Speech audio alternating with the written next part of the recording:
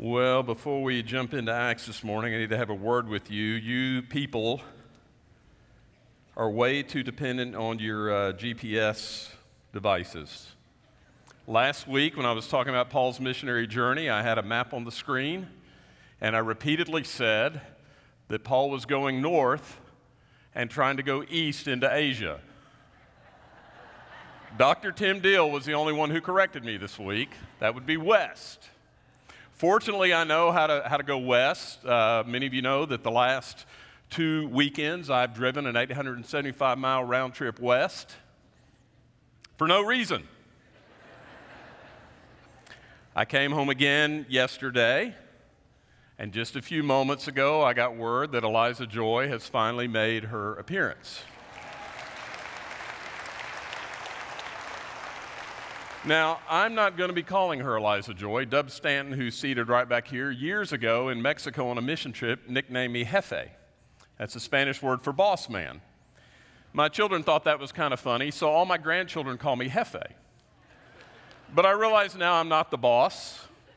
I'm going to be calling Eliza Joy Jefecita. No, I don't have pictures, I don't have weight, I don't have anything. It just happens, so you ladies don't hound me today, okay? All right, last week in the book of Acts, we looked at the first part of the second missionary journey. You remember that Paul went back to cover those churches where he went on the first journey to strengthen them. He worked helping to disciple those who had heard the gospel previously. We talked about disciples who make disciples. And I didn't say this last week, but that really begs a question for all of us. Are you discipling or being discipled? Now, that's a lifelong process. I was thrilled when Pastor Jason told me that several of our older men said, I need to start a discipleship group for some younger men. We're all to continually be in the process of being discipled and of discipling others. Now, as we said, Paul was trying to go west into Asia.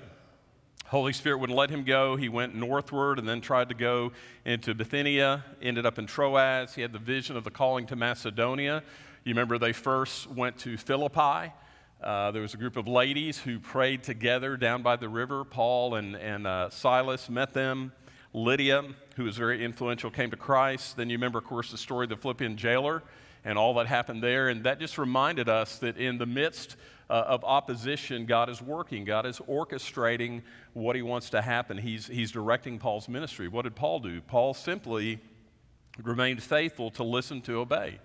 He continually spoke about Christ wherever he was, not worried about the consequences, always looking for opportunities, always looking for that someone else who still needed to hear the gospel. So this week we're going to look at the second half of the second journey. We'll be looking at chapters 17 and 18 of the book of Acts today. You'll see in chapter 17 3 cities, Thessalonica, Berea, and Athens, and the response of the people in those cities is not unlike the response of people today. Chapter 17, let's look at verses 1 through 7 together. Now, when they had passed through Amphipolis and Apollonia, they came to Thessalonica, where there was a synagogue of the Jews.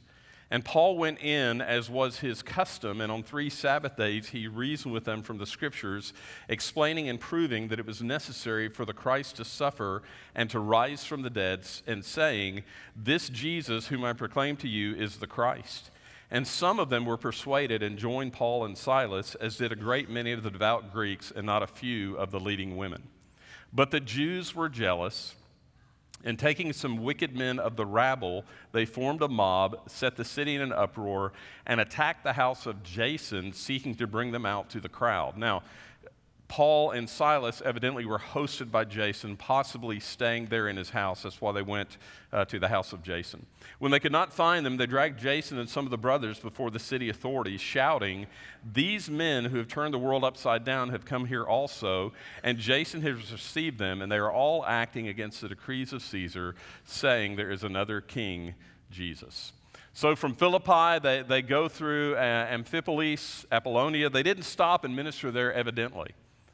They didn't stop in those cities. They didn't evangelize those cities. Why? Because they expected Philippi to carry the gospel to those other cities.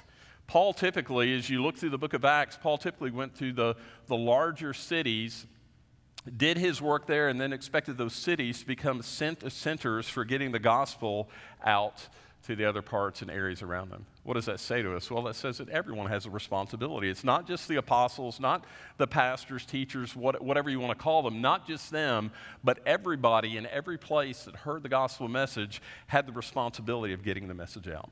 So what does Paul do? Of course, he gets to Thessalonica, and he goes into the synagogue. That's his normal MO, right? Anywhere he goes, first he goes to the synagogue. Why? Because he knows that there are Jews there who are seeking truth. They're not satisfied with their religion as Jews. They're seeking truth, and they're also, in these different synagogues, Gentile God-fearers, Gentiles who have walked away from all the false gods of their culture. They haven't yet found the Messiah, but they've been hearing the truth, and so they're going to these synagogues and worshiping along with them. You know what Paul was doing? Paul was doing in every city he went, he was doing the thing that was the simplest way to start the gospel message in that city. He was going where there was, if you will, low-hanging fruit or ripe fruit. He knew in those places there were people who had been hearing the truth and people who were ready to receive the message of the gospel. And as you think about that, we need to look and think of people around us in our own lives who are ripe fruit. Well, who are they? Typically, they're people who are struggling, people who are disillusioned. Maybe they've gone through some major health issue. Maybe they have a relationship issue or a family issue or a financial issue or a job issue. Those are the people that we need to be on the lookout for and always ready to speak the truth to, because they're typically ready to hear the message of the gospel. And so I would challenge us as a body to pray that God would open our eyes, that we would see more clearly spiritually of those who have need. Now, it says some in Thessalonica were persuaded and believed. But of course, as we've seen in other cities, it says others of the Jews were jealous. So they formed this mob. They could not find Paul and Silas when they went to Jason's house, so they dragged Jason before the authorities. And you notice the same thing that they were accused of in other cities is being said here. These men have turned the world upside down, and they claim there's another King Jesus. Well, Jason had to post a bond. What that meant was Jason had to pay a fee. He had to pay a bond, a peace bond. And it was money that he had to put up, that if Paul and Silas caused any more disturbance in the city, that money would be forfeited.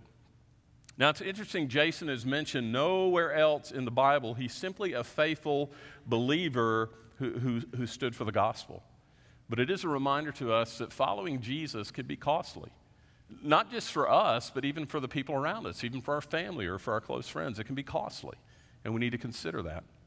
Now, I don't know about you, but if I'm Paul by this point, you remember what he went through at Philippi with the Philippian jailer, being thrown in jail. You remember what we just read now that he's gone through in Thessalonica. If I'm Paul, I think I'm asking God, hey, did I understand the vision clearly?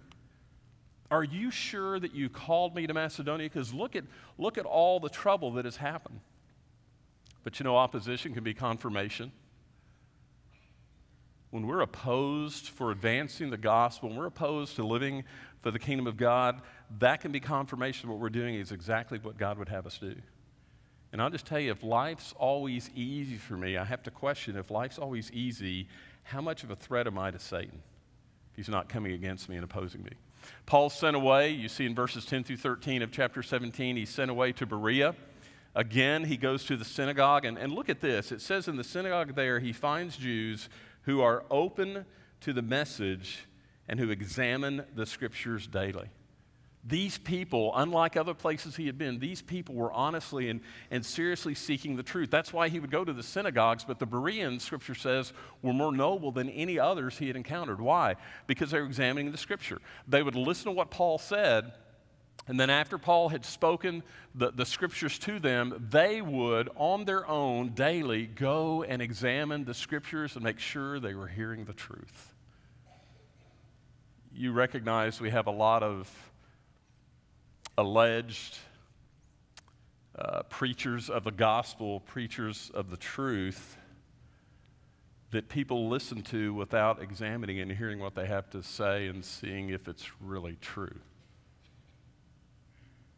I'll just name three of the biggest ones in our day: Kenneth Copeland, Joyce Meyer, and Joel Osteen. You know, the last time I said from this spot that Joel Osteen was a false preacher, I got accosted by a couple of people out in the lobby as they were leaving about what great words of encouragement he gives. Listen, Joel Osteen can encourage you straight into hell.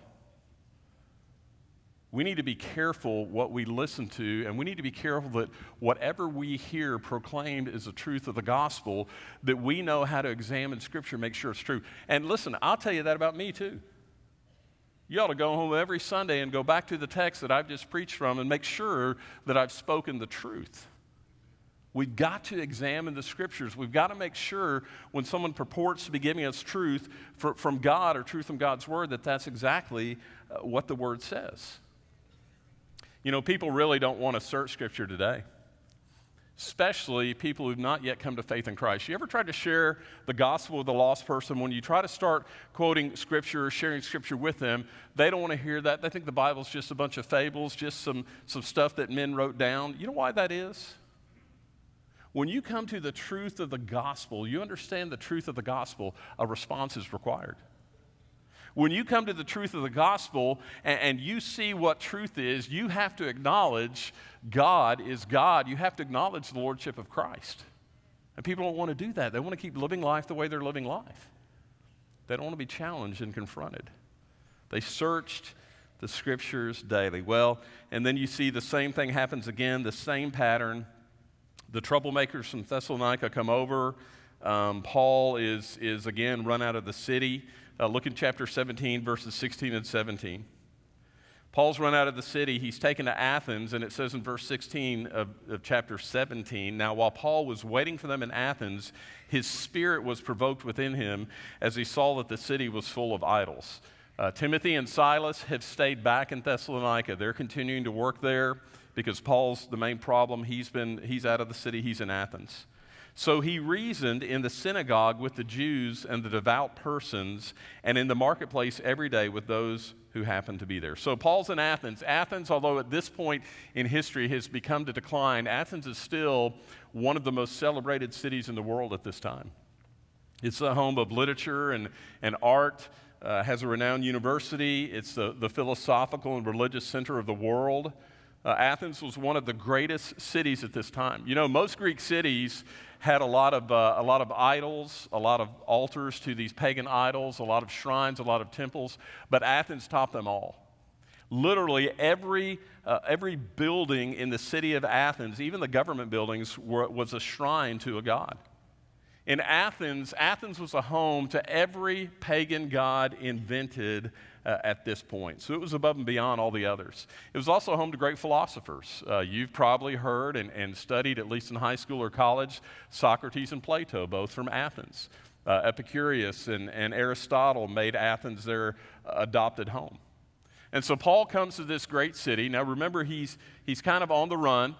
He's kind of needing to lay low, kind of blend into the crowd, maybe get a little rest. He's alone here, though, waiting for his companions, and Paul just can't help himself. He's not one to lay low. The city has an immediate impact on him. You see, it says that he's provoked in his spirit. Why? Because he sees incredible deception that's occurring in this city.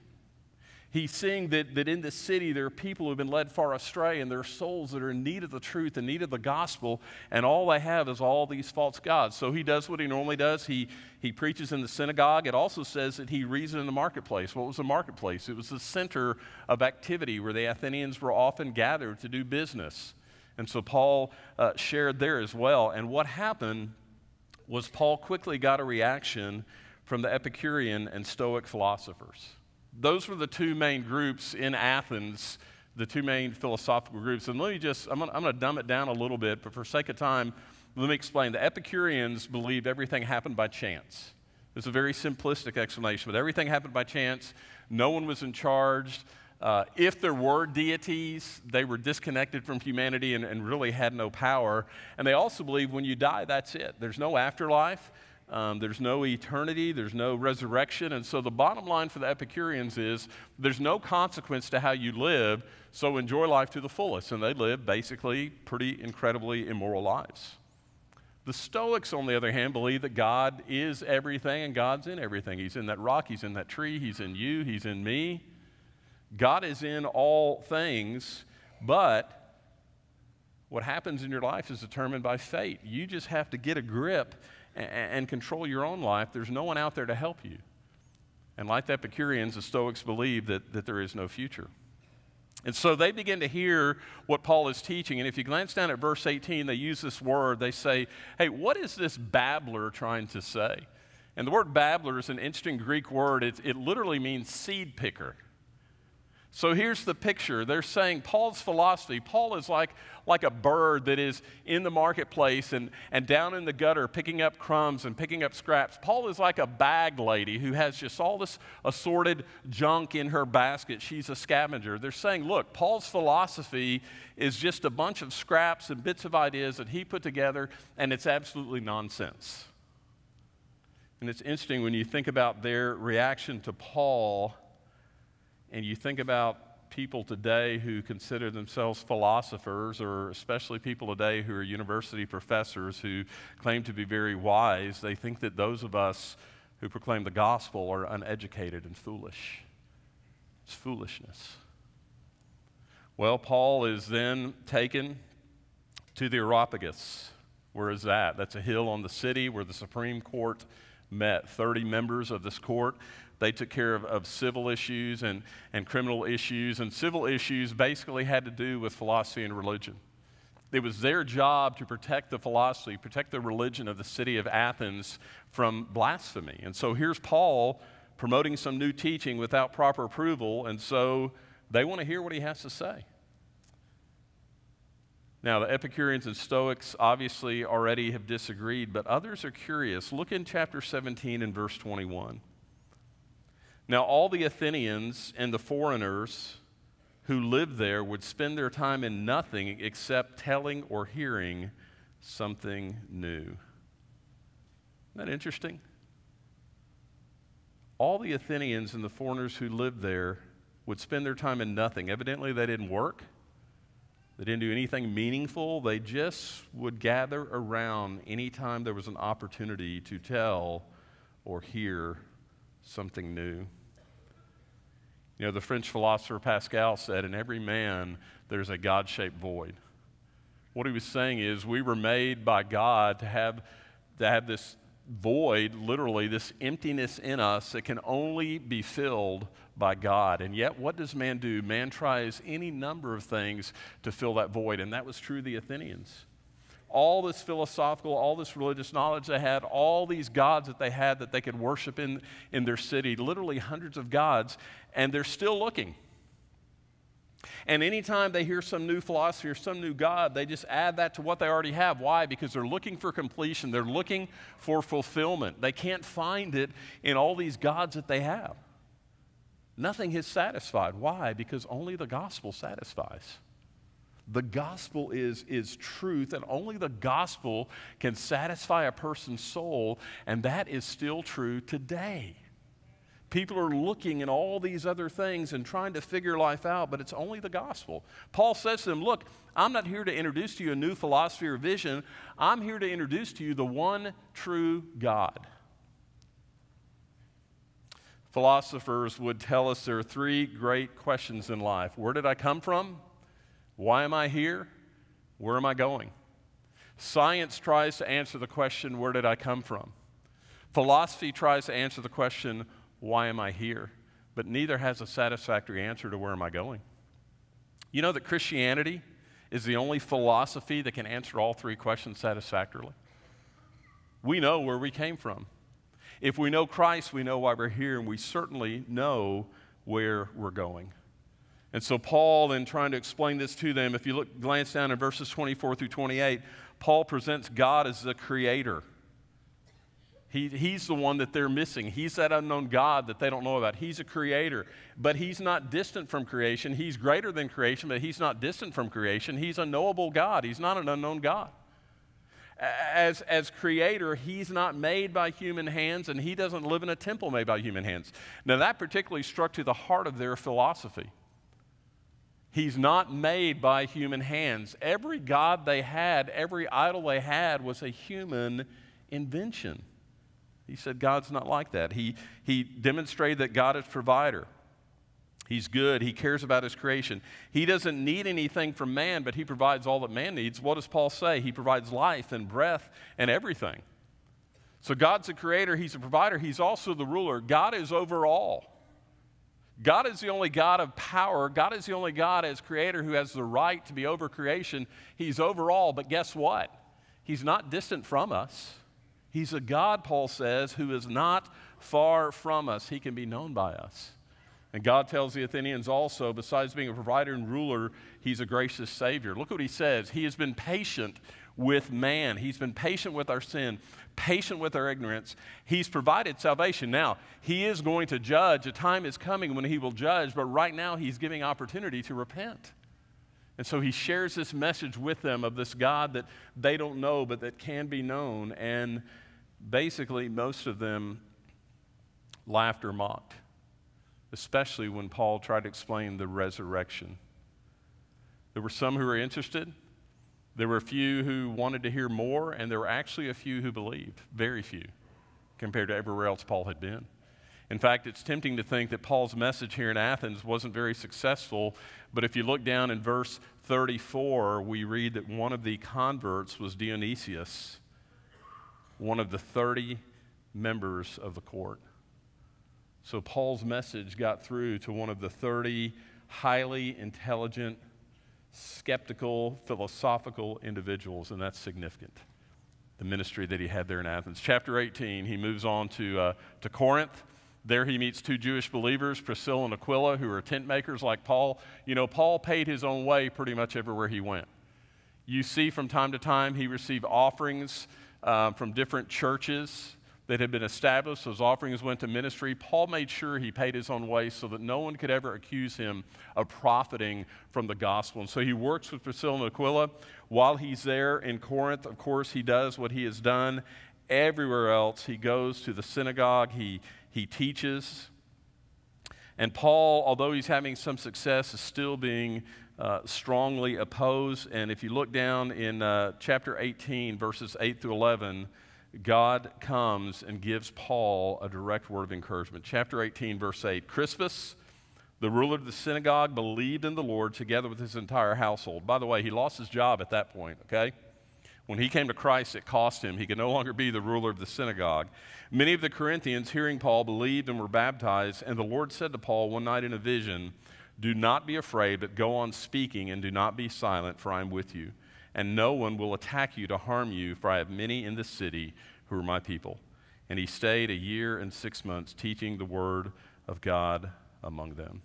Well, if you go on through chapter 18, you see eventually, because the Jews kept stirring up opposition and bringing trouble, eventually they bring Paul before the Roman administrator, Gallio. They charge Paul with breaking the Jewish law. He's a Roman. He says, that's not important to me, dismisses the case. And so they beat up Sosthenes, the new synagogue ruler. They just had to have their vengeance on someone. Paul and Priscilla and Aquila set out for Syria. This is the end of the journey. Paul's going to return to Antioch. He stops in Ephesus. They ask him to stay. He promises, if God allows it, that he'll return to them. And again, as he's returning to Antioch in Syria, he strengthens those churches along the way that he had been a part of establishing. Well, what does all this say? We've run through a lot of history this morning. What do we see here? What are some takeaways, or what are some applications for us? Let me mention just a few to you this morning.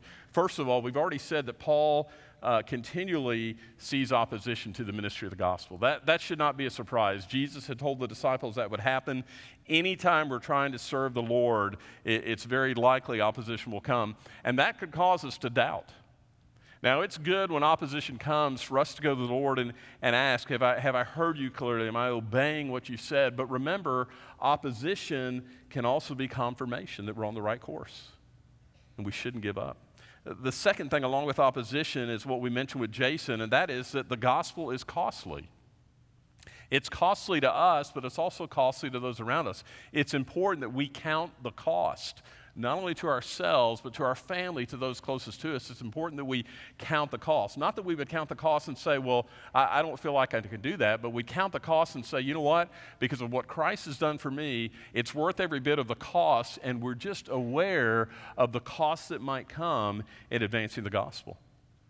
The third thing I see in here for us today is that just that idea of being on the lookout for the low-hanging fruit or the ripe fruit. It's tempting to think in our culture today that that people in America basically have heard the gospel, people know the answers, they know the solutions. We need to look for those who are disillusioned. We need to look for those who are part of our life, whether it's in the workplace or neighborhood, even our own family, who are struggling, and consider that they may be ripe for the gospel. Along with that, I think we need to recognize that until people find the truth, they're always going to be searching. There is a God-shaped void. Nothing else will fill that void in a person's life, and people who have not found the truth are going to be searching. Don't ever think, let's say you know someone at work or in your neighborhood that's of a different religion. Don't ever think, well, they have their own religion, they wouldn't be interested. No, if their religion is not saving faith in the Lord Jesus Christ, they're going to continue to search. They're going to continue to look for meaning.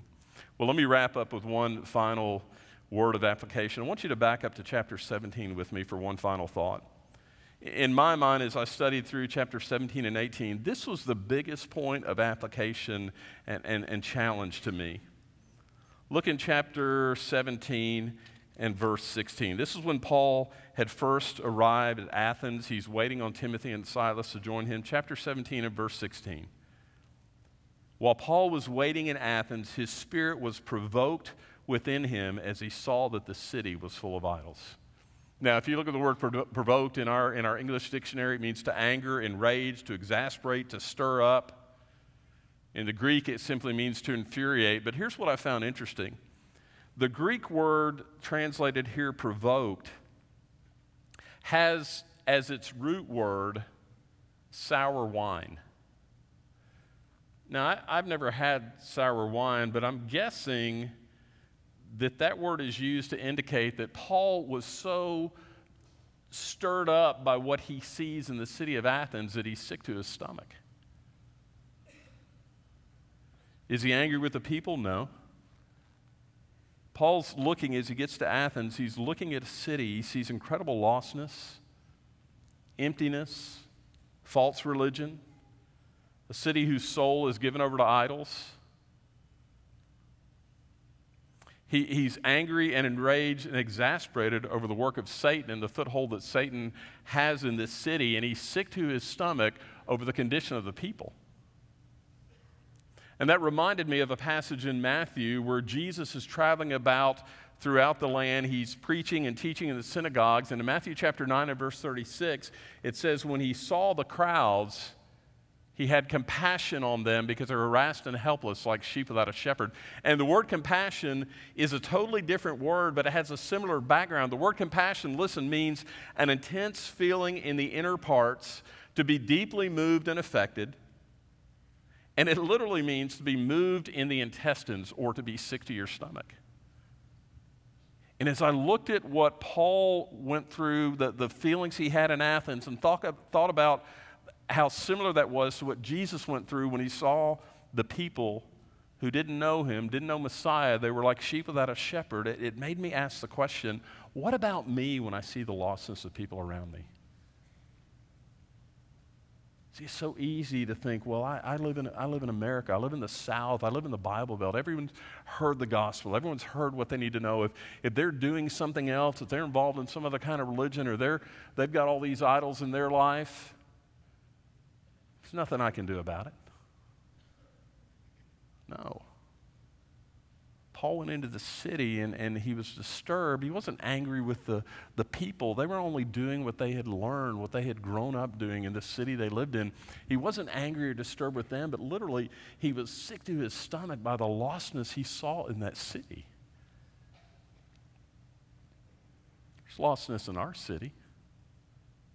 There's lostness in our neighborhoods. There's lostness all around this church. Every time I go to Walmart or to Kroger or to any restaurant, I'm all around lostness. Oh, it may not be as obvious as it was in Athens. There may not be shrines on every corner. There's a lot of shrines in the hearts of people that you and I encounter every day, a lot of idols that they worship, a lot of pagan gods that they follow after. Shouldn't it disturb us? Shouldn't we be concerned enough about those we live around that it disturbs us? Not just we think, oh, that's a shame. They don't know Jesus. That's a shame. go to church. No, it should disturb us. There are people without Christ that we live around. Doesn't matter what they look like on the outside. Doesn't matter how together they seem to be. Doesn't matter how apparently successful they seem to be apart from Christ. They will never have meaning. They will never have purpose. They'll never find fulfillment. It's not going to come anywhere else. And most importantly, they will spend eternity separated from God. We were made to glorify God and enjoy Him forever, to be with Him eternally, to always be in relationship with Him. They will never experience that. It's been eternity separated from Him. God help us be provoked at the lostness we see around us.